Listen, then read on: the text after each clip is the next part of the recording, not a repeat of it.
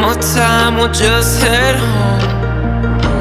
Raise a white flag with honor lost and glory gone. Now we're gonna march to certain death with these landmines in our chests. With every night, another rain. We both stare 1,000 yards away.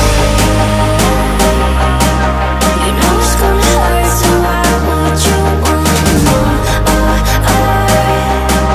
You know it's gonna hurt, so why would you want more? You know it's gonna hurt, so why would you want more? I know it's gonna hurt, but you're worth fighting for.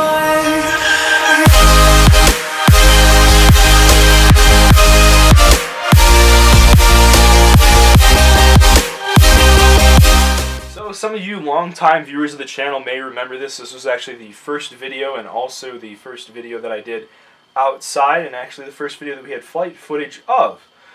This is my Team Black Sheep Discovery Long Range. This is hands down my favorite quad that I've ever made.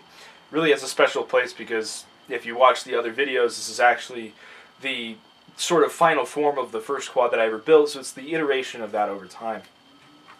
Now, as you'll see in the clip that's going to come up, the original Discovery got pretty much almost totaled in a horrible rally crossing incident.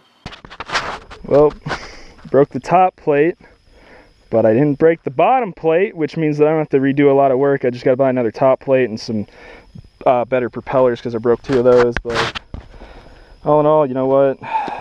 It's just part of, and I broke the batteries too. All in all, that's just part of the hobby. I'll rebuild. It will be stronger than before. However, it really wasn't that bad. All I did was break the top plate and break some props and some pride.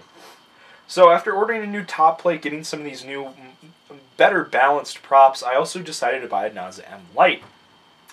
This was due to that the NASA Lite actually dropped in price now due to the new NASA M, or whatever they call it, or the M type. It just came out about a couple days ago. I actually really prefer the NASA over the Arty Pilot. Mainly it's because the return home actually works and it has fantastic stabilization. As you saw in the first clip and also in the clip that's playing now.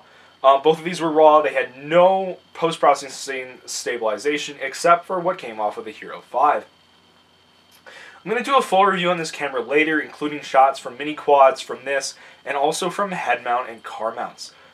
Personally, I think this is hands down the best GoPro that GoPro has ever made. I know it's pretty obvious because it is the Hero 5, however, they really outdid themselves. Yes, it may have the same sensor as the Hero 4, however, I do like the LCD screen. I like how it can record 4K and 24, H.264 codec, and I like the image stabilization. It is absolutely fantastic.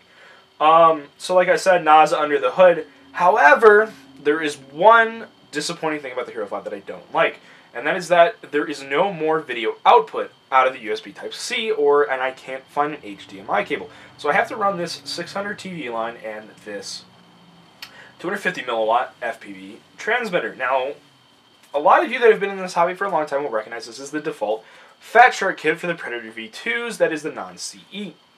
However, I'm going to be getting my ham soon, which means that I can go to a 1-watt 1.3, which I am going to purchase off of somebody locally. So luckily that should then give me longer ranges, and I'm also going to throw a TBS Crossfire on that, is why there's also electrical tape on the back. These were only temporary because I had to film a rally race this weekend, and normally they sit off of the quad because they sit on an airplane. However, like I said, I was in a pinch and I needed to film, so that's why those are just kind of crudely taped on there. Now, if you haven't watched the other 2 videos, I have Aimdrox aluminum arms, multi-star, 4114 320 kV motors, swinging 15 by 5.5 inch props. I do have a default spectrum system, like I said, that is going to change in the future. And for the new addition for the Mark III has been the NASA M Lite and the Hero 5. I hope that you really enjoyed today's episode. We're going to be getting a lot more stuff going. I've finally settled in. I know the landscape looks a lot different. I know I was able to get the 220 video out, but that's before I started classes. Now classes are kind of starting to wind down a little bit, which means that I can get back into this.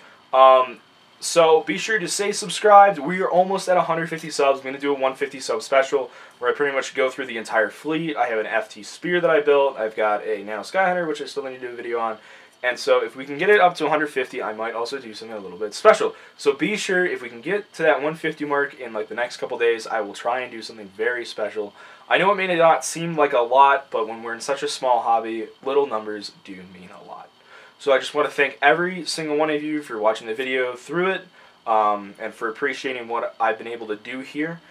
So be sure to leave a like if you like this content, dislike if you dislike this comment, leave a comment down below if you have any more questions, or if you just want to know, I don't know, like I said, any more questions, and I will hopefully see you in the very near future in the next episode. Happy flying.